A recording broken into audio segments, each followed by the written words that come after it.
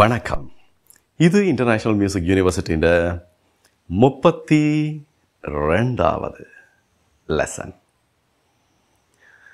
32வது lesson மிகவும் முக்கியம் வாய்ந்தது.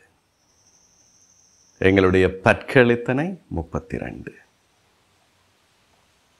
அந்த பற்கள் எங்களுக்கு எதற்கெல்லாம் உதவுகின்றன? தனிய உணவை கடித்து உண்பதற்கு மட்டுமல்ல, உணவை கடித்து துண்டாக்க வேண்டிய உணவுகளை துண்டாக்குவதற்கு, அரைத்து மாவாக்க வேண்டிய உணவுகளை மாவாக்குவதற்கு, அதையே ஒரு களி மாதிரி ஆக்கி உண்ண வேண்டியவற்றை அவ்வாறாக்குவதற்கு, கடிக்க தேவையற்ற திரவம் போன்ற உணவுகளை கடிக்காமலே உள்ளே அனுப்புவதற்கு, அதைவிட ஏதாவது நாங்கள் ஒரு திறக்க முடியாத போத்தலை கூட மிக அவசரத்திலே கடித்து திறந்திருப்போம், அதுக்கு உதவுது. அதைவிட மிக முக்கியமாக நாங்கள் பல்லில்லாவிடில் பல்லோடு சொல்லு போகும். எங்களுடைய நாக்கு இந்த பற்கள் இல்லாவிடில் உச்சரிப்பை தெளிவாக உச்சரிக்க முடியாததாகிவிடும். ஒரு நாக்கு உள்ளுக்கிருந்து கொண்டு சொற்களை பிரித்து வெளியிலே விடுவதற்கு இந்த பற்களின் துணை மிக அவசியமாகிறது.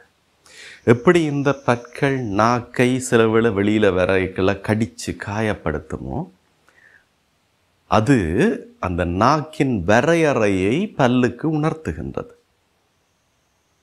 நாக்கின் வரையறையை பல்லு நாக்குக்கு உணர்த்துகின்றது. இதுக்கு மேலே நீ போகக்கூடாது, உனக்கு பாதுகாப்பு இல்லை. அதான் நாக்கு அவ்வளோ மென்மையாக இருக்குது. இந்த பல்லை கடந்து வெளியில் வரும்போதெல்லாம் அது கடி வாங்குமேன். அப்பா அம்மா எங்களுடைய பாதுகாப்பு கருதி திருத்துவது போல இந்த பல்லும் நாக்கினை வேலியிட்டு பாதுகாக்கின்றது.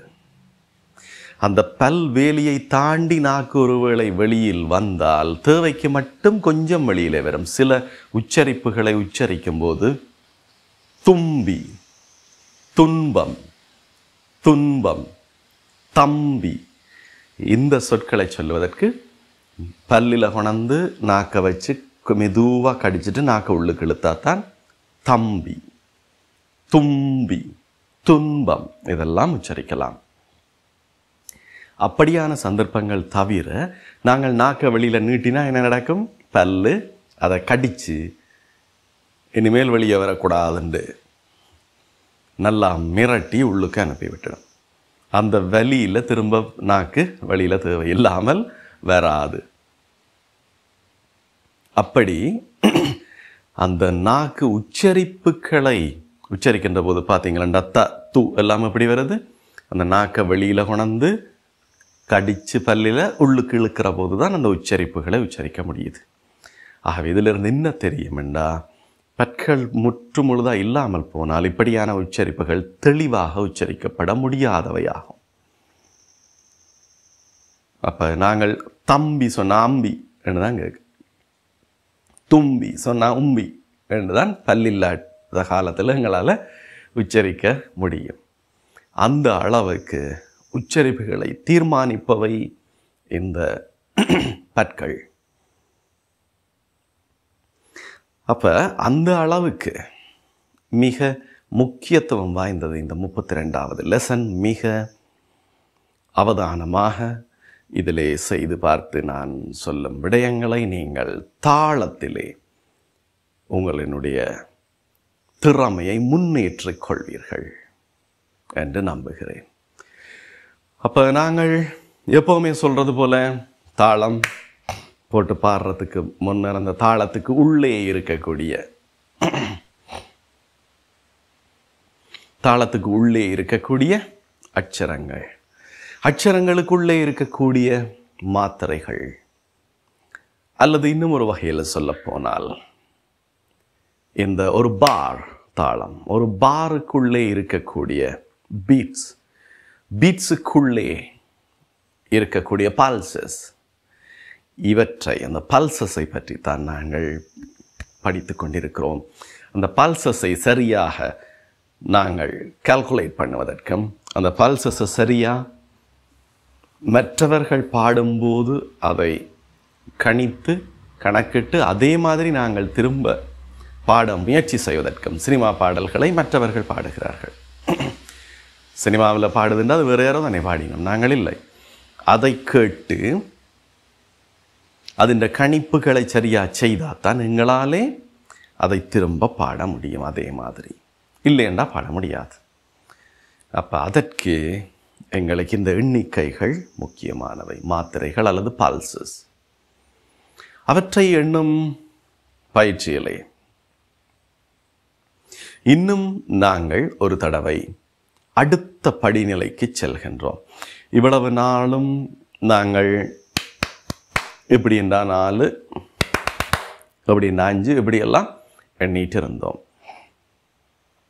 அப்போ அதிண்ட அடுத்த படிநிலைக்கு அல்ல. அப்போ அதிண்ட அடுத்த படிநிலை உங்களுக்கு அதிலேயே நாங்கள் தொடர்ந்து நிற்கிறோம்னு உங்களுக்கு போர் அடிக்கும் என்றதால் அதிண்ட அடுத்த படிநிலைக்கு நாங்கள் ஆறுதலாக போவோம். இன்றைக்கு ஒரு புதிய லெசன் என்ன செய்ய போகிறோம்? கையை இப்படி தட்டிக்கொண்டு, இது இலகுவான அல்லது தேவையற்ற விஷயம் அல்ல. செய்து பார்த்தால் தெரியும் எவ்வளவு அதுக்கு பயின்று வாரத்துக்கு எங்களுக்கு நாள் எடுக்க நேரம் எடுக்க வேண்டும். ஆனால் நான் செய்யும்போது பார்த்தா ரொம்ப ஈஸி மாதிரி. இதையா செய்ய சொல்கிற 2 இருக்கும். செய்து நீங்கள் கட்டாயம் பார்க்க வேண்டும். அப்போ என்ன பயிற்சி என்று சொன்னால், நாங்கள் கையினாலே தட்டி கொண்டு 1 2 3 4 சொல்ல போகிறோம், வேறு ஒன்றும் இல்லை. ரைட், 1 1 1 1. இந்த 4 நீங்கள் எண்ண தேவையில்லை. 4 தரம் 1 சொன்னார், அதெல்லாம் எண்ண தேவையில்லை. எத்தனை தரம் வேண்டாலும் சொல்லலாம். ஆனால் போர் அடிக்க முதல் நிப்பாட்டினா சரி. நீங்களே எப்படி 1 1 என்று சொல்லிகிட்டே இருந்தால் உங்களுக்கு எங்கே கொண்டே நிப்பாட்டுறேன்னு தெரியாது, போரிங்காக இருக்கும். ஆனபடினால் ஒரு 4 நான் செய்கிறேன், நீங்கள் இன்னும் கூட 5 செய்தாலும் பிரச்சனை இல்லை. அதை எண்ணவே வேண்டாம். எத்தனை செய்கிறீங்களன்றதை எண்ண வேண்டாம்.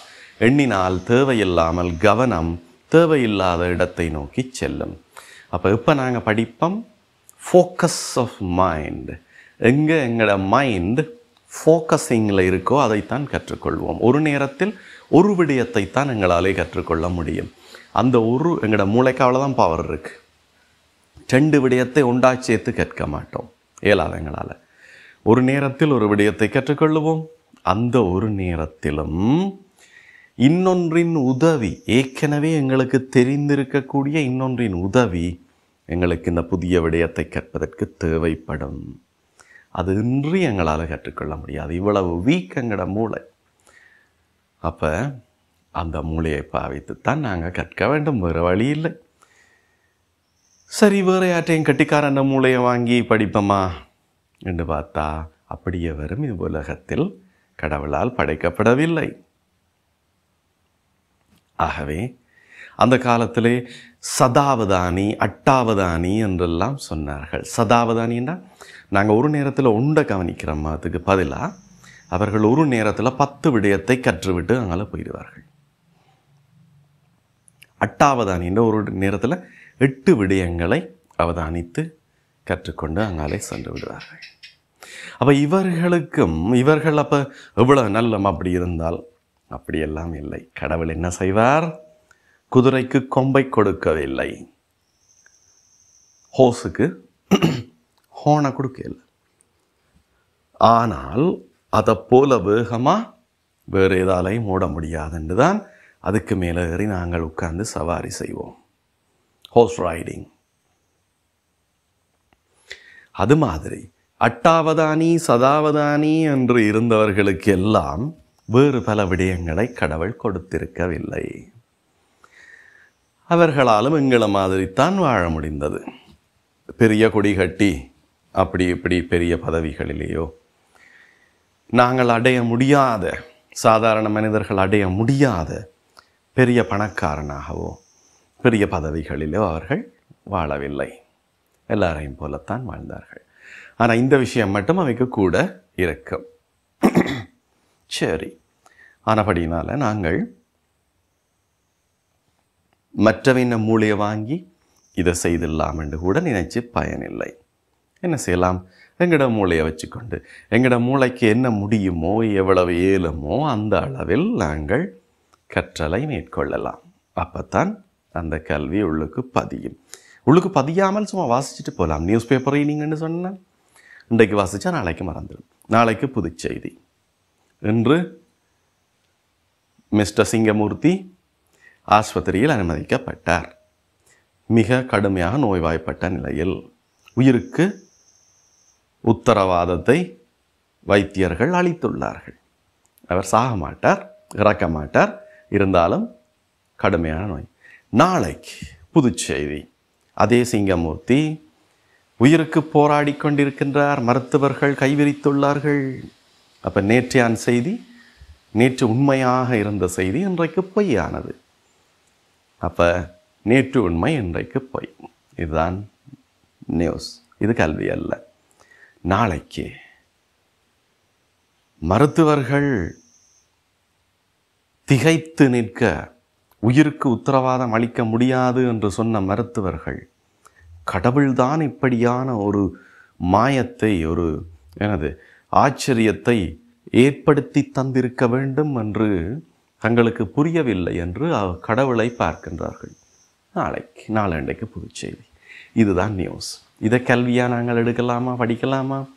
இப்படி விடயங்களை நாங்கள் படித்தது போலத்தான் ஆகும். இது பயிற்சி செய்யாமல் நான் செய்ய பார்த்துட்டு ஓஹோ நல்லா இருக்குது, செய்யலாம் பேருந்து செய்யலாம் அதில் சுகம் எப்படி நினைச்சா அது எது மாதிரியானது என்றால், நியூஸ் பேப்பரில் வந்துச்சு 3 நாள் 3 செய்தி, அதை கற்று அண்டைக்கு நம்பிக்கொண்டிருந்த மாதிரியானது. அடுத்த நாள் நேற்று நம்பினது பொய்யாகிவிடும். நாளைக்கு சரி என்று நினைத்தது மீண்டும் பொய்யாகிவிடும். இப்படி மாறிக்கொண்டிருப்பன செய்திகள். ஆனால் ஒருக்கா கற்றால் பயின்றால் எங்களினுடைய பிள்ளைகள் வழியாக, எங்களுடைய அடுத்தடுத்த பிறப்புகள் வழியாக எங்களுடனேயே கூட வருவது எழுமைக்கும் ஏமாப்புடைத்து. ஒரு கண் யாம் கற்ற கல்வி எழுமைக்கும் ஏமாப்புடைத்து. ஒருக்கா நாங்கள் வடிவ பயிற்சி செய்து கற்ற கல்வி 7 பிறப்புக்கும் எங்களுடன் வரக்கூடியது. திருப்பி நாங்கள் படிக்க தேவையில்லை. நியூஸ் வாசிச்சா திருப்பி நாளைக்கு புதுசு வாசிக்கணும், இல்லைன்னா நாளைய நியூஸ் என்னென்னு தெரியாது. கற்றால் கல்வி 7 பிறப்புக்கு படித்ததை திருப்ப படிக்க தேவையில்லை. செம்மையாக படித்தால், சரியாக பயிற்சி செய்து படித்தால், அதுக்கு என்ன செய்யணும்? ஏற்கனவே எங்களால் முடிந்ததொன்று, எங்களுக்கு தெரிந்தது, தெரியாததொன்று, இதை கற்றுக்கொள்ள வேணும். இதை ஆசிரியர் சொல்லித்தருவ. தெரிஞ்சதை நாங்கள் வச்சுக்கொண்டு ரெண்டையும் பொருத்தி கம்பேர் பண்ணி பார்த்துத்தான் தெரியாததை எங்களாலே கற்றுக்கொள்ள முடியும். ரைட். இப்போ முதலாவது பயிற்சி 1 முடிந்த வரைக்கும் இந்த கைத்தட்டுக்களுக்கு இடையில் இருக்கிற நேரங்கள் மாறாமல் பார்த்து கொள்ள வேண்டும். ரைட். இப்போ மெட்ரோனோமை போட்டுட்டு அதோட சேர்ந்து செய்யுங்கன்னு சொல்லலாம். ஏன் சொல்லவில்லை? கவனம் ஒரு நேரத்தில் பலதில் போகக்கூடாது. மெட்ரோனமோட பார்த்து தட்டணும், மெட்ரோனமே பார்க்கணும், நாங்கள் அதோட டலி பண்ணி கையை தட்டணும், அதோட இந்த 1 எண்ணணும். இப்படியெல்லாம் நிறைய எங்களால் கற்க முயற்சி செய்தால் எதையும் கற்காமல் போவோம். அப்படினால 1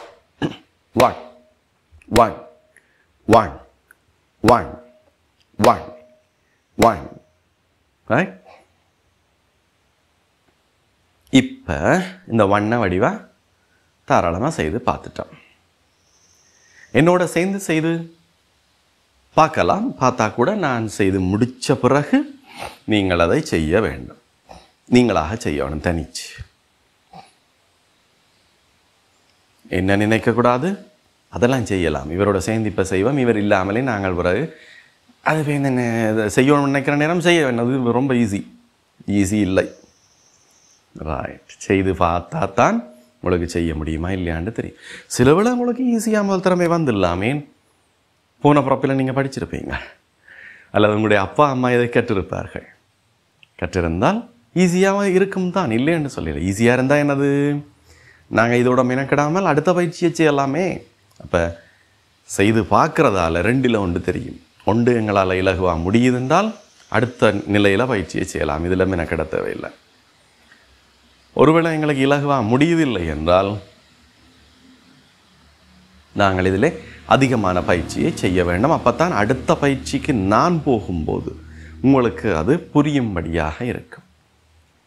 இல்லைண்டா இது செய்யலாட்டி அடுத்ததும் கஷ்டமாக இருக்கும், அடுத்த செய்யவே முடியாமல் இருக்கும். அடுத்த ஸ்டெப்புக்கு நாம் போகிற போது அடுத்தடுத்த வகுப்புகளில் இப்படியே முடியாதுன்னு விடுபட்டு நிறைய விஷயங்கள் தேங்கி நின்று கடைசியில் மியூசிக்கை வேணாம் என்னட்டு விட்டுட்டு போகிற நிலை வரக்கூடாது. எஸ், இப்போ அடுத்தது என்ன செய்ய போகிறீங்க? 1 2 1 2 1 2 1 2. ஒவ்வொரு 1க்கும் தான் தட்ட வேண்டும். இது எத்தனை 1 2 சொன்னேன்னுலாம் நீங்கள் என்ன தேவையில்லை, நீங்கள் எத்தனையும் சொல்லலாம். உங்களுக்கு திருப்தி வரும் வரைக்கும் சொல்லலாம் நீங்கள் சரியாக செய்கிறீங்களேண்டு. என்னது 1க்கு மட்டும்தான் தட்டு, 2க்கு தட்டுற இல்லை. என்ன செய்வீங்க? 1 2 1 2 1 2 1 2 1 2 1 2 1 2 1 2. இதை உங்களுக்கு செய்ய முடியுதா? குட். ஒவ்வொரு 1க்கும் தான் தட்டணும். சில 1ஸுக்கு தட்டாமல் விட்டுட்டு பரவாயில்ல, அது போய் அடுத்த முறை தட்டைக்கு சேர்த்து தட்டலாம்னு நினைக்கக்கூடாது. சில 1ஸுக்கு தட்டுப்படுதில்லை என்றால் திரும்ப முயற்சி செய்து எல்லா 1ஸுக்கும் தட்ட ட்ரை பண்ணணும். அதுவும் முடியுது இல்லைண்டா இன்னொருக்கா இப்படி முயற்சி செய்து எல்லா 1ம் நீட்டாக உண்டும் விடாமல் தட்டும் வரைக்கும் நீங்கள் திரும்ப திரும்ப செய்து சரி பண்ணணும். 1 2 1 2 1 2 1 2. எஸ், இப்போ என்ன செய்துருக்கிறோம்? கைதட்ட எங்களுக்கு தெரியும். 1 2 3 சொல்ல எங்களுக்கு தெரியும். 1 2 1 2 தெரியும்.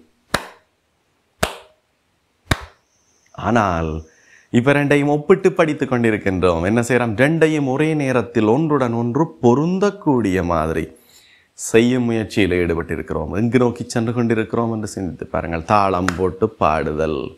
தாளம் போட்டு பாடேக்க நாங்கள் என்ன செய்வோம்? இப்படி சும்மா தாளம் போட சொன்னால் நல்ல வடிவா ஆதி தாளம் எல்லாம் அந்த music Carnatic music great exams எடுத்தாக்கள் இப்படி போட்டு காட்டுவினோம்.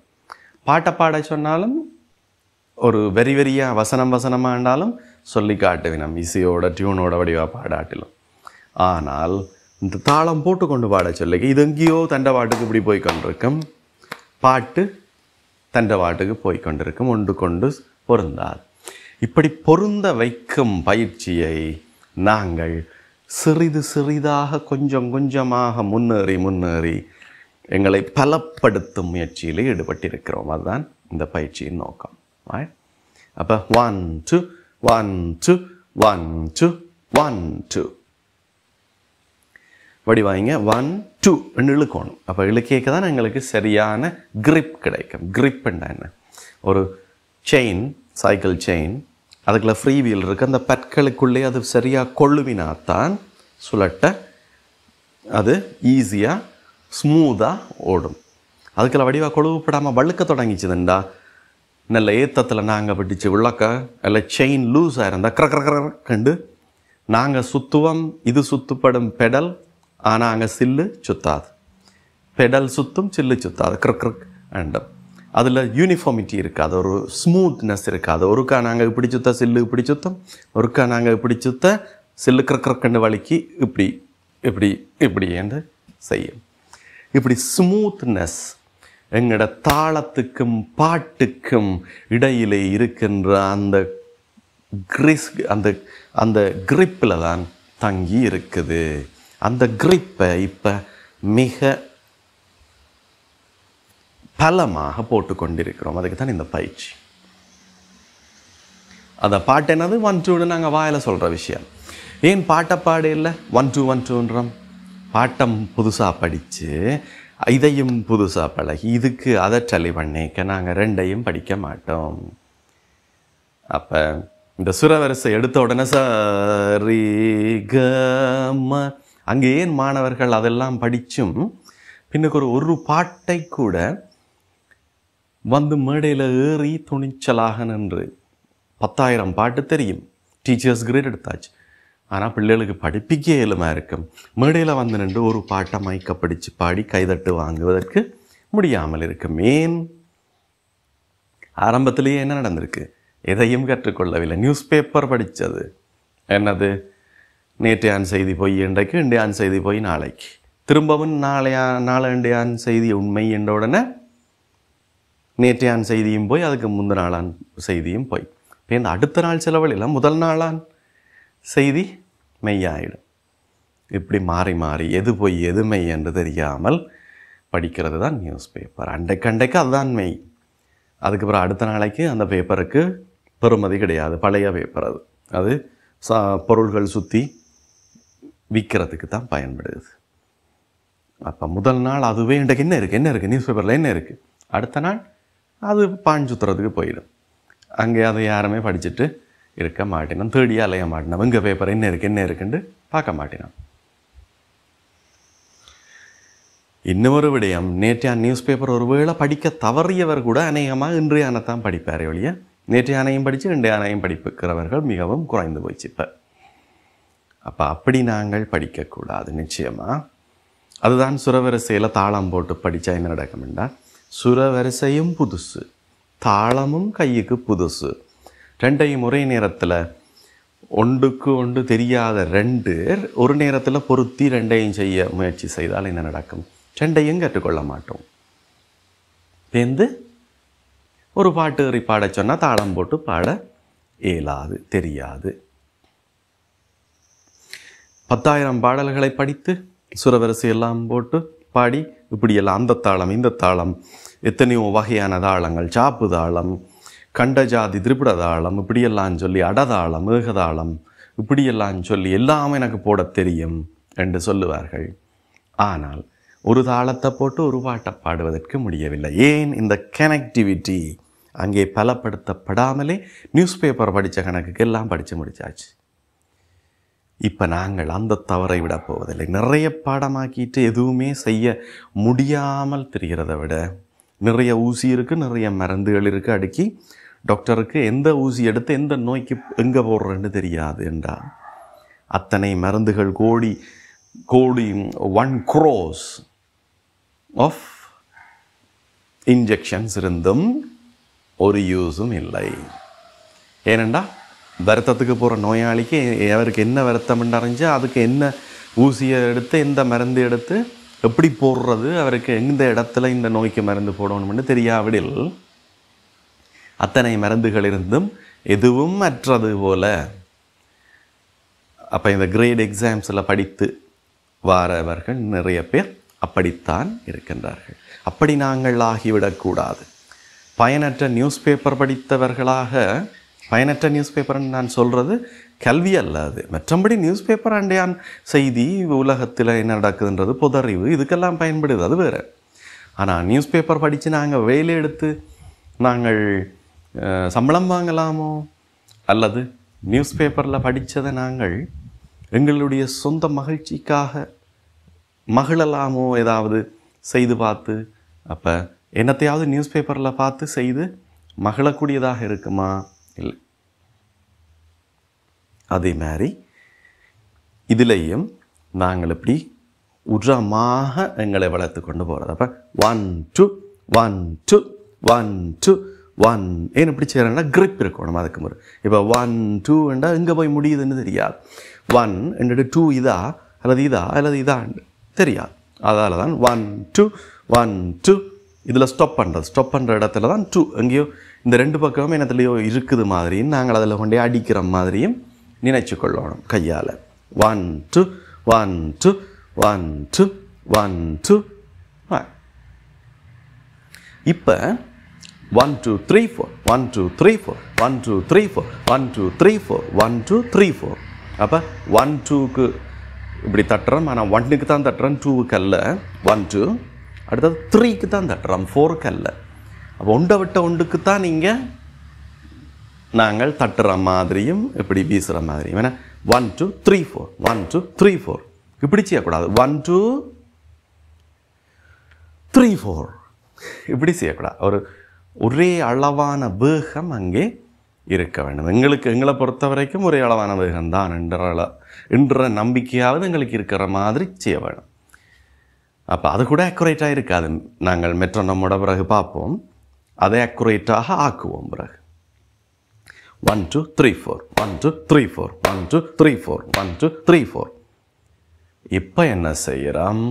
1 2 3 4 1 2 3 4 1 2 3 4 1 2 3 4 1 2 3 4 1 2 3 4 1 2 3 4 1. எப்படி செய்கிறோம்? என்ன செய்திருக்கிறோம்? முதலாவது 1 மட்டும், ஒரு தட்டுக்கு ஒரு நம்பர் சொல்கிறோம். ஒருக்கா தட்டைக்குள்ள ஒரு நம்பர் தான் சொல்கிறோம். 1 1 1 1 1. பேருந்து என்ன செய்தோம்?